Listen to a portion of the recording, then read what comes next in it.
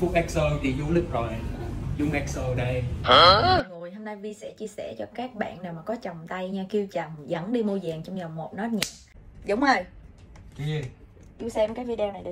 Quay cái gì? Du xem cái video này đi. Là gì? Cái này là trùng ó rồi, bồ đà đây, lucky đây. If you đi mua vàng là Du có nhiều tiền for this year. Thế hả? Thế không có nói xạo.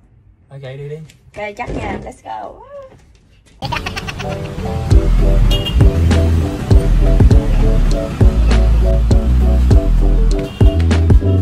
Thấy chưa, thấy hàng chưa?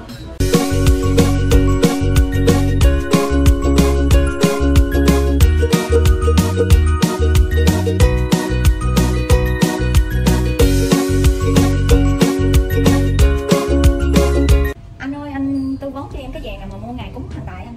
Bên em á thì ngày Thần Tài thường người ta sẽ mua cái mẫu miếng như vậy chị. Cái này 1 chỉ. Cái này lắc gì nữa? Cái này tiêu 1 chỉ.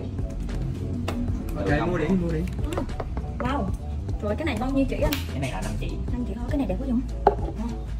Nhưng mà cái này lucky hơn. Không có ba, cái này nhỏ xíu mà lucky chút xíu, cái này Du mua cái này bự nè là lucky nhiều nè, là if Du ba cái này là Du mua một cái nhà lucky. Thế hả? Để không nó tạo. Cái này có chút xíu mà không có cái sao? Không. Ok, mua cái này, mua cái này. Mua 2 cái, Du một cái, một cái. 2 cây. 2 cái mới lucky, 2 người mua một cái, ảnh bị lucky Du mới lucky. Ok, mua đi. Ok. Vậy anh lấy cho em cái này nữa đi anh. Con ngựa anh. Cái này là con cờ. Ok. Cái này là con trâu. Con trâu hả? Nhìn giống con ngựa vậy anh. Du lấy cái nào? Sự bự lucky hơn nhỏ. Ok, mua đi. Ok. Lấy 2 cái. Mua hết.